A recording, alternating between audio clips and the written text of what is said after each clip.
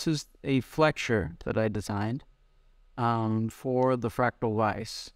And what you see here basically is a triangular base, and then the platform at the top here. And that platform then connects via this serpentine route to the base. Here there is a connection, which actually is not preferable. There's connection, you know, both the top layer and the bottom layer are going to be printed in a bond, and I don't prefer that, but it's just a convenience for printing, because bridging across that would probably be a little difficult. In fact, you can see that I've made some continents or consideration for bridging. So this little portion here, this little stub, is there to make it so that from this center point to this outer point, bridging is easy,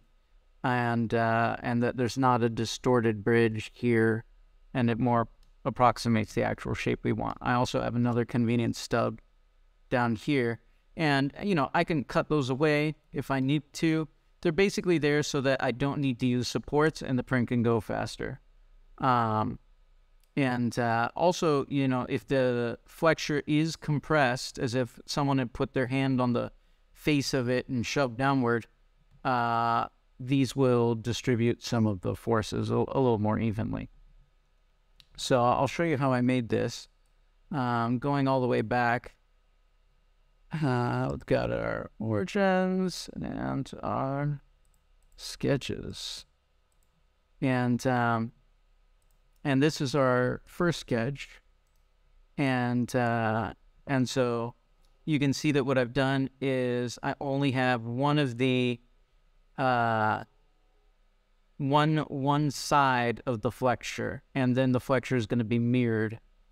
And then this circle indicates how I generated, you know, my goal of having a flexure that will rotate around a central point, like in the central point of this, the origin of this circle.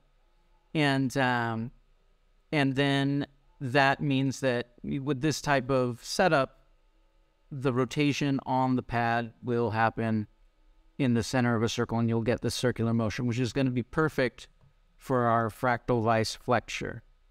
And so that's how I went about doing that. Then I did an extrusion, and why isn't it showing the extrusion? There we go, bodies. And yeah, and that's the basis shows. Okay, where's my fits F6? Okay, and so that's one side. Then it gets beveled a little to make some edges round that probably shouldn't be super sharp.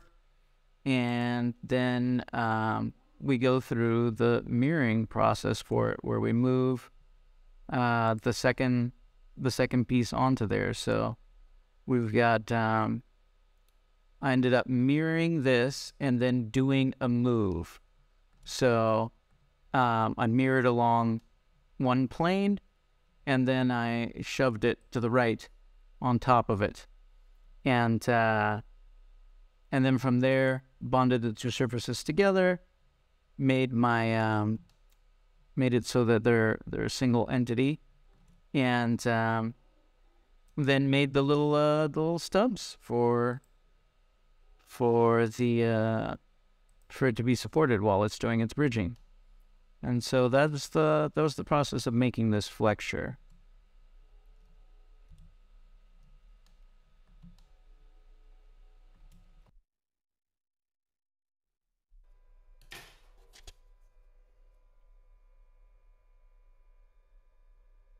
Get that in focus.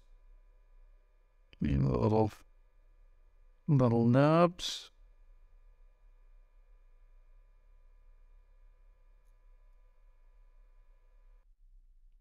Halfway through the Fractal Vise project, I realized that holding my camera in one hand and taking video of Fractal Vise stuff was not going to work, so I built this.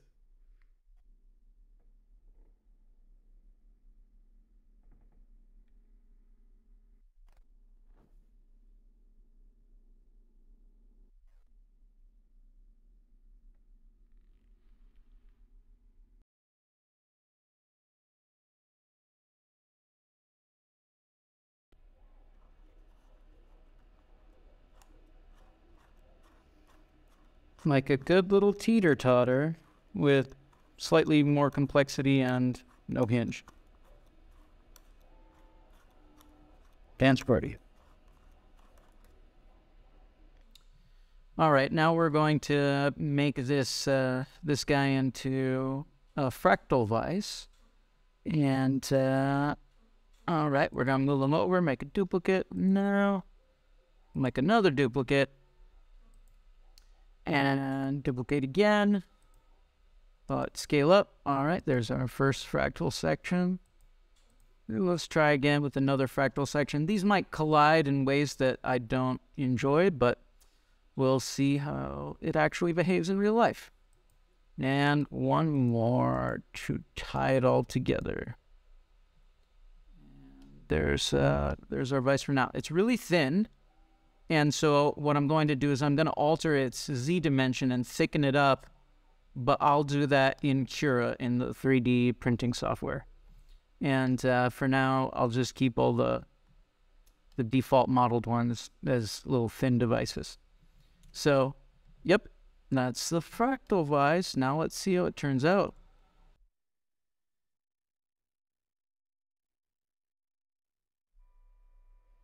All right, that looks good.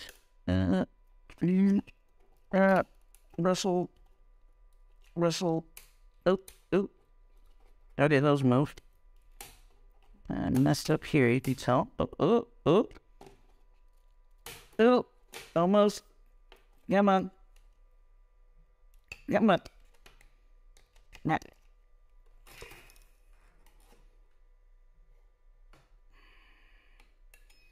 Now, won't do it. There we go. Woo! Yes.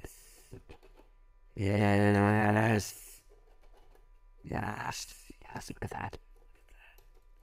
Look at that.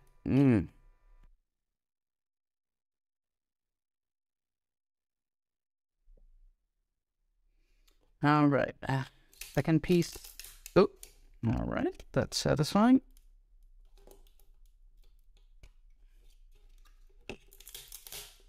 Almost. 10. Yes. All right. This one has the brim, so that it actually. Oh man, it does not want to focus. It actually gets the pieces here correctly. There we go.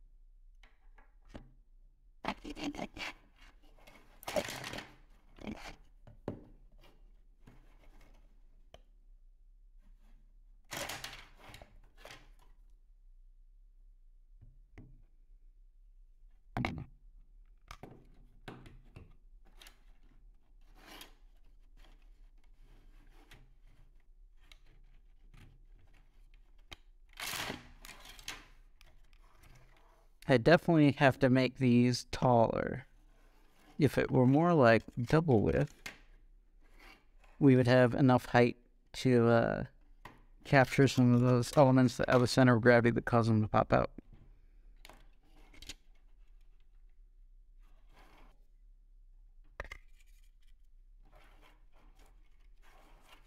Thank you, everybody.